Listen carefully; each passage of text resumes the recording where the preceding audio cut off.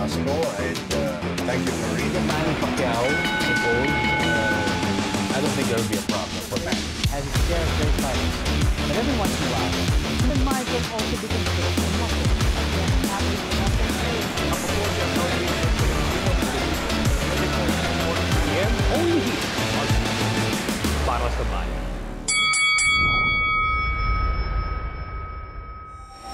And that's the opening bell for Round by Round, presented to you by Eastern Communications. Mabuhay Pilipinas! Welcome world! I'm Boy at Season. And I'm Dennis Principe. Bill Velasco will join us later on in the show. Mga kaibigan, sa aming programa ngayong gabi, pag-uusapan pa namin ang laban, ang darating na laban ni Donnie Nietes na mga kalaban si Norberto Jimenez, isang WBA 115-pound eliminator na magaganap po sa Disyembre 11 sa Dubai.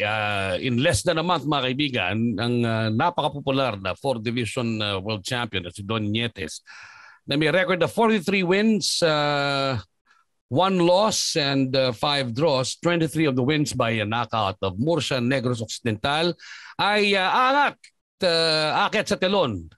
Kalaban ang WBA world-ranked Dominican Republic fighter na si Norberto Menito Jimenez that has a record of 30 wins, 16 by knockout, 9 losses and 5 draws sa darating pong 11 ng Disyembre sa Coca-Cola Arena in Dubai. Dennis, matanong kita, no? Medyo matagal-tagal na rin na hindi lumalaban itong si Ahas. At 39 years old, do you think that Nietes still has that killing instinct up to now?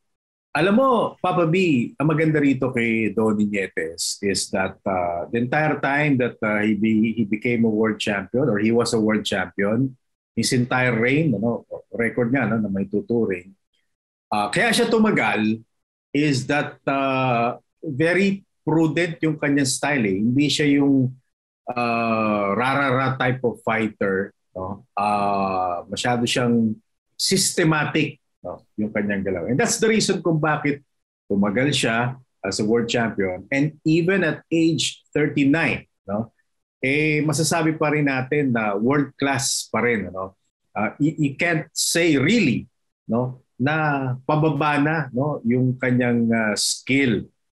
And knowing na naalagaan ni Donnie Ahas Nietes yung kanyang sarili, right now it would be foolish for Jimenez to consider him as someone who is already has been. Nagkakamali siya dyan. Pwede siguro, baka pag maglaban sila, baka doon na finally lumabas. But I'm happy for Donnie na nakalaban siya ng at least once after yung kanyang 2-year hiatus nung tinalo niya si Kazuto Ioka for the WBO title. Finally nakalaban siya kay Pablo Carrillo and it was a 10-round unanimous decision win. It was the type of fight na he badly needed. Action filled, pinawisan siya against a quality opponent, napalaban siya. So it's safe to say na yung kalawang wala na sa kanya. So this is going to be a good opportunity for Donnie Ahas Nietes na makalaban nila sa isang world championship. Well, ito naman kalaban niya, Dennis, a two-time world challenger sa Menito Jimenez, ay isang fighter din na masasabi natin has already been given his chance for a world title. Pero ba't hindi niya nasungkit yun? Isa sa, or just one of those two opportunities, ba't di niya nasungkit yun? Ay mabibigat yung mga nakalaban niya for the world championship. Yung huli niya nakalaban is, for me, is one of the top pound for pound fighters talaga. Itong si Khalid Ayafay. He's a well-respected long-time world champion, although natalo siya nung huli kay Roman Chocolatito Gonzalez. But I still believe na makakabalik pa itong si Khalid Ayafay. And before that, he fought a one of the most popular champions in Japan, no, si Kohei Ono. It was a split decision, actually, a split draw, actually. No? So hindi mo masasabi talagang natalo siya ron. No? And he's a type of fighter na yung second half of his career, lahat ng mga mistakes niya, no, na-correct niya kaya naging maganda yung takbo ng second half. No? He's had, I think, 9 losses. And most of those losses happened sa early part of his career. So he's a man, he's a boxer who learned a lot from his previous losses. Kaya ngayon, hindi mo basta-basta tatanungin, no, itong si Norberto Jimenez. But yun lang, kung titignan mo sa lahat ng mga nakalaban ni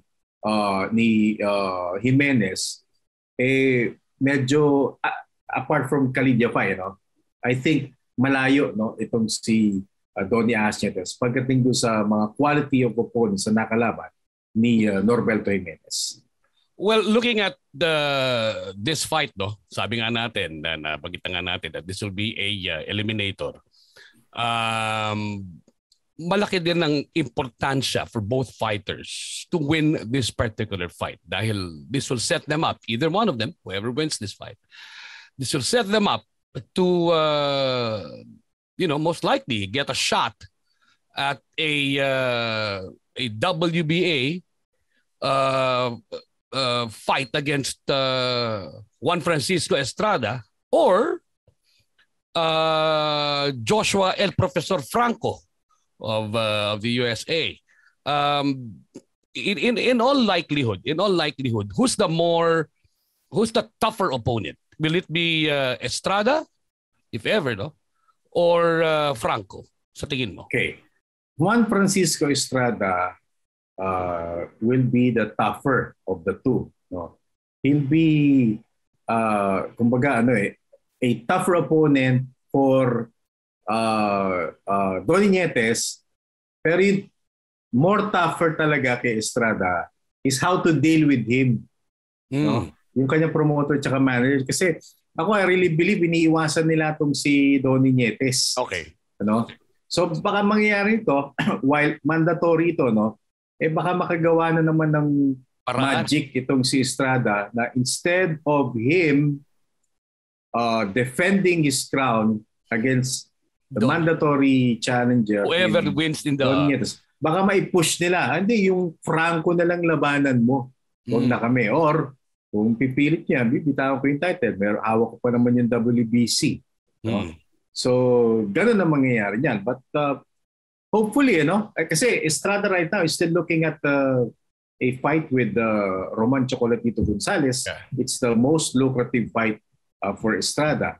And kung mangangailangan naman siya ng isang activity fight, Donnie Nietes will be a very dangerous activity fight for Estrada. So I don't think isusugal yan ni Juan Francisco Estrada.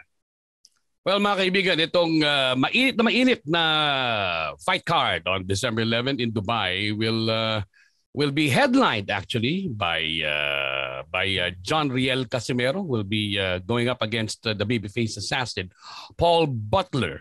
Also featured, mga kaibigan, sa fight card na ito ay isa pang Pilipino na si Jason Mama, who will be challenging for the world title against the British defending IBF flyweight world champion na si Sonny Edwards of the United Kingdom. So para kay Donnie, kay John Riel Casimero at kay Jason Mama, kami po ay nagdarasal at naghahatid ng good vibes na sana silang tatlo po ay manalo sa fight card na ito na mangyayari sa December 11 sa Dubai. Okay, our next topic, mga kaibigan, here on this edition of Round by Round. Alam nyo, mga kaibigan, di namin maintindihan, hilig-hilig talaga ng mga basketballista, na sumausaw sa sport na boxing. At ito na naman, mga kaibigan, meron naman kaming natanggap na nakitang balita na itong former NBA star na si Deron Williams ay pumayag na lumaban against another non-boxing athlete. He will be facing the former National Football League star Frank Gore in a 4-round boxing match that will be taking place on December 18 sa Tampa, Florida. Isa sa mga undercard ng labang Jake Paul at Tommy Fury. Alam mo, Dennis, pinag-usapan lang natin ito about a week, 2 weeks ago. Sabi ko, ano ba naman itong mga athletes na to? Pag may pagkakataon na, sige nga, laban nga kayo, bigla pumapayag naman na walang kaano-ano. Pero siguro pera to, no, Brad? Malamang-lamang. Ano? Pero parang unlikely kay Deron Williams because ang alam ko to, while early part of his retirement, sumisweldo pa to. Meron pa siyang nakukuhang pera. No? Pero interesting because hindi rin naman, ang alam ko, hindi rin naman talaga bago sa combat sport. Itong si Deron Williams, and he is an athlete, a legitimate athlete, being a former NBA player. Tsaka champion wrestler no high school, Brad. Yes, wrestler nga. Parang sa mga MMA bouts din, or meron ding konting MMA experience. Si Deron Williams. At ang balita ko, parang ito, it's going to be a sanctioned professional boxing match. Talagang boxing bout talaga ito, 4 rounds. But, magkakaroon ng record, ika nga itong dalawa. Yes. Magkakaroon ng lista, maililista. Oo. Sana wag lang matulad dun sa yun nangyari kay Oscar De La Hoya, na he had to back out dun sa kanyang exhibition. Well, it was not an exhibition actually. Naging exhibition nung pumasok na si Evander Holyfield. Pero ako, Deron Williams is one of my favorite players, lalo na naglalaro ito sa Utah Jazz because Utah Jazz fan ako. John Stockton fan ako. Yan! Stockton Malone. Stockton to Malone ke. Yan. So nung nawala siya, Utah, kasi ako, ang loyalty ko nasa team.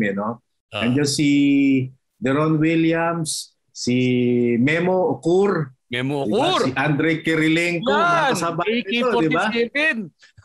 Carlos Boozer, di ba? The Booze. Yun ang... Pero, di ba? Pero ito tingnan natin.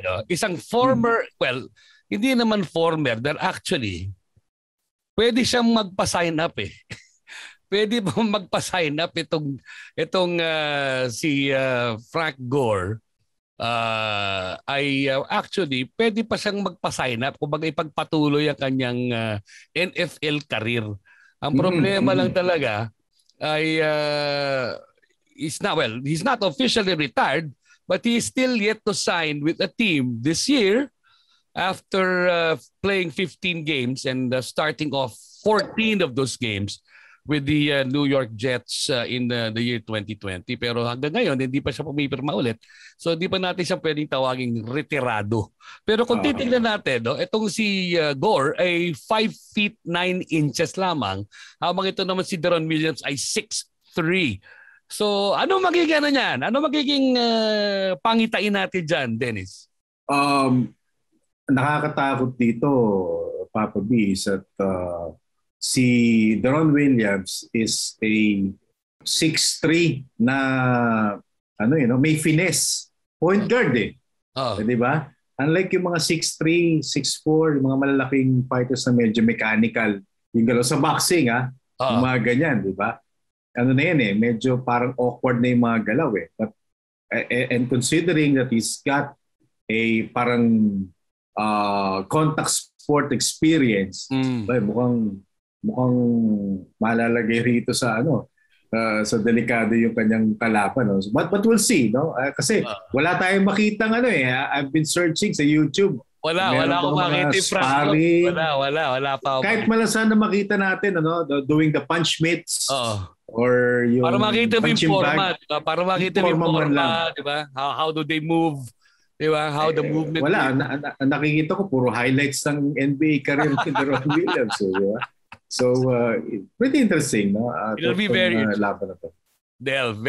Well, that's for sure. So, mga kaibigan, this happens. This 4-round fight between Frank Gore and Deron Williams happens on December 18 as a part of the undercard in the Jake Paul Fury fight that will also feature women boxers, Amanda Serrano, isa sa mga pinakamaingay na pinakasikat na female boxers sa Amerika, kamakalaban si Miriam Gutierrez. At pag-uusapan namin yan siguro malamang next week. Pag-uusapan din namin yan. And now, let's turn you over to our colleague, Bill Velasco. Bill? Thanks, Dennis and Boyet. Today, I'd like to talk a little bit about the history of the word battle royale, which is a term that has become very popular, particularly in professional wrestling, wherein you get a lot of combatants fighting each other inside the ring. Now, this actually originated in boxing, and it is actually a very dark time in the history of the sport. Let's go all the way back to the beginning. If you look at all the pre-AD accounts of boxing and hand-to-hand combat, generally they're just two warriors fighting each other with bare knuckles. And you see this in ancient pottery, you see this in ancient drawings. Nagsimula po talaga yan dahil sa dalawang panahon. No? Nung una, ito ay para makapag-ensayo ang mga sundalo nung mga panahon na yun. As you know, there were no long-range weapons at the time, save for spears and later on catapults. And so hand-to-hand combat was very important. Now, in case that you were deprived of your weapons, all you had really were daggers and your bare hands. Now, on the other side, during Roman times, as you all know, they were very bloodthirsty. They had a lot of people fighting each other to the death, either for survival or for their freedom. No, yung mga bihag po nila, ipinaglalaban po nila. Minsan may mga gamit na sandata, minsan wala. No, and then came along the creation of the primitive boxing gloves, originally known as cestus or cesti in plural. They were made of leather and metal and had often spikes or knobs on them, or even just basically covered the knuckles to protect them. But sometimes they even had poison, so nobody would survive that fight. That was purely for the entertainment of the masses and the elite, especially when there were uprisings about to be done. It was called the bread and circuses tactic, wherein you just give people bread or food to temporarily stave off their hunger, at lilibangin mo lang sila para makalimutan nila yung mga sama ng loob nila sa mga namumuno sa kanila. Now, this persisted well into the modern era until the time of slavery in the U.S., prior to the creation of the Marquis of Queensberry rules. One of the ways in which rich slave owners entertained themselves was something they created called the Battle Royale. They would get a handful of slaves, blindfold them or cover their heads in sacks, put them together either inside the ring or just inside the living room and encircle them and have them beat each other without knowing who they were fighting until only one of them was left standing. At pinagpupustahan pa ho yung mga alipin nila na naglalaban-laban. And this was really a very dark time in the abuse of human rights. And this misuse of boxing, for racism purposes persisted even after the creation of the Marquis of Queensberry rules, when supposedly boxers were supposed to be gentlemen and they were supposed to fight with honor and with dignity. It was also used as a weapon to keep African Americans or persons of color from equally competing against their white counterparts. It was only until the time of Jack Johnson that a legitimate champion, other than all these talented white individuals, rose to the forefront. And that is the dark story of the Battle Royale and the abuse of boxing against non-white persons. Balik sa inyo, Boyd at Dennis. Thank you, Bill. And now let's go to our fearless forecast brought to you by Eastern Communications. And we will now focus on the upcoming fight between Conor Benn and Chris Algieri. December 11 din ito, mga kaibigan. Pero ito naman ay mangyayari sa United Kingdom. Of course, mga kaibigan, tayo ay familiar sa pangalang Chris Algieri dahil ito po ay nakalaban ni Manny Pacquiao years ago. Now, saan nanalo po, of course, si Manny Pacquiao nung laban na yun. But tell me more, Dennis, about Conor Benn. I'm not too familiar with him. He's one of the up-and-coming welterweight fighters dyan sa United Kingdom. He's been unbeaten so far in 19 fights. Although yung kanyang huling nakalaban is perhaps yung mas kilala talaga, si Adrian Granados. And they fought for a regional title. But if you look at his resume, so to speak, wala talaga makikita kang may laman na boxer. Maganda yung fight record, win-loss record, most of them. Pero yung talagang named opponent, wala pa siya nakakalaban ganon. So, if ever, Chris Algieri is going to be that fighter. But the question is, does he think na Algieri is already a journeyman? Kasi tumagal yan kay Manny Pacquiao ng 12 rounds. And then after that, back-to-back losses actually. He also lost to Amir Khan after that Manny Pacquiao debacle. Pagkatapos doon, nakapanal na isang laban, natalo ng knockout kay Errol Spence. All along, I thought he would retire after that. But he made a comeback after 2 years, and then he has scored 4 straight victories. So sa tingin ko, Papa B, may hunger pa itong mamang ito, and hindi mo you cannot belittle the determination of this man because he's actually a professional conditioning coach, nutritionist actually ito, so magtataka ka, at age 37, lumalaban pa rin, and he's doing this not for money, for sure, maybe factor yun, pero hindi siya yung tipo na someone who needs the money badly kaya lumalaban. He's someone na he knows what he's doing and he knows that he can still fight in that elite level. Kaya siya yung napili kong fearless fighter because apart from what I've said, he'll be fighting behind enemy lines. Siya yung dadayo mismo dito sa teritoryo ni Conor Benn. So it's going to be an interesting fight, and it will be interesting to watch how Chris Algieri would perform against a young, unbeaten boxer who will be a hometown bet come fight night, December 11 in Liverpool. Okay, mga kaibigan, now is the time for reliable connections. Eastern Communications Fiber One is ideal for powering small, medium enterprises that are on their way to digitizing their businesses and pushing forward to a strong and fearless tomorrow. Do contact 53300 7000. I repeat, do contact 5300 5300 7000 or visit their website eastern.com.ph for more information about the service. And that is our fearless forecast. Chris Algieri to win against Conor Benn on December 11 in the United Kingdom, brought to you by Eastern Communications. And that's the final bell for today's edition of Round by Round. It's presented to you by Eastern Communications. I'm Boyet Sisan. And I am Dennis Principe. We are on Facebook Monday to Friday, 6 p.m. And syempre, nandyan din po tayo sa YouTube. So don't forget to like, follow, share, and subscribe now.